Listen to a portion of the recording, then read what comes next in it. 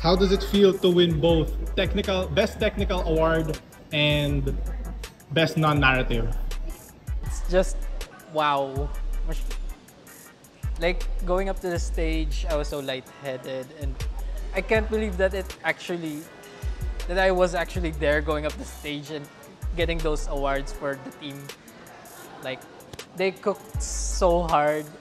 Like yung mga everyone that worked on it, there was like more than 20 people, and it's like wala sa kanilang binayaran doon.